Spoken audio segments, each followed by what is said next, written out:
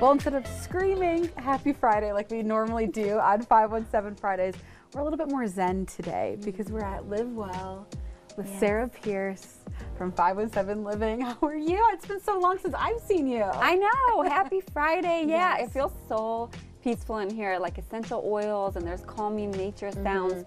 I love just stepping in here just for a reset. And on Sunday this weekend at Live Well, the Healing Community, from 1:30 to 3, there's a mindful men's group here, which you don't see on the calendar, or in general, you don't see a whole lot of men's groups. So this is a really cool one that I really encourage people to check out.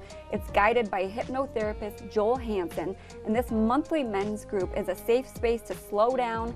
It gives men an opportunity to remove emotional blocks, tools to help deal with the unexpected, connect at a deeper level, and of course have fun.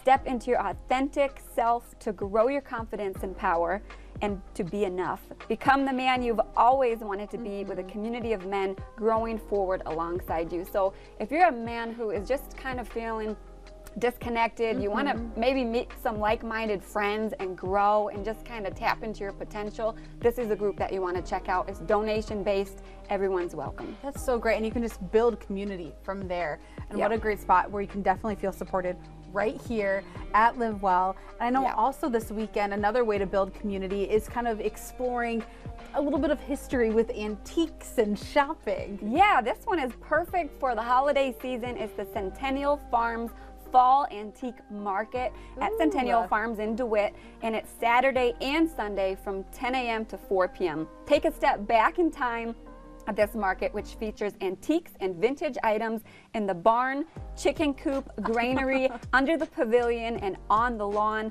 Enjoy strolling the grounds and a cookie and coffee while you're shopping and mingling. So it's a great opportunity to find some unique holiday items, maybe some gifts, and maybe meet some new friends. Yeah, oh, I love that. And you know, you mentioned holidays, which, you know, we're thinking big holidays like the ones that happen at the end of the year. But before that is Halloween, and we can't forget about Halloween, and there's so much fun.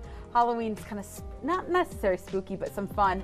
Yeah, at the zoo. This one's a cute spooky. Yes, it's cute spooky. It's not going to give you nightmares. Right. You can bring the toddlers. It's a Boo at the Zoo at Potter Park Zoo, the beloved zoo of our community, on Saturday and Sunday from 12 to 5 p.m.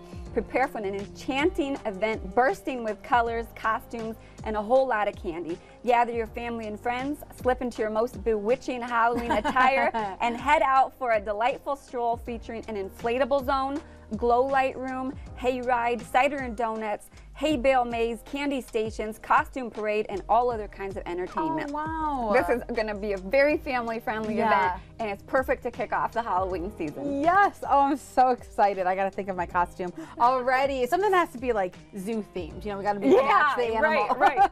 All right. And those are just some of the many events that we can check out this weekend. Of course, we can find that full list at 517living.com. Yes, there's so many Halloween events. I actually partnered up with Lansing Family Fun this year to try to get every single Halloween event that's family friendly on the calendar. So if you're looking for something to do, this is the place to go. And then of course we have the Facebook group called 517 Living Community, close to 60,000 people in that group, and it's a great place to connect about local goodness.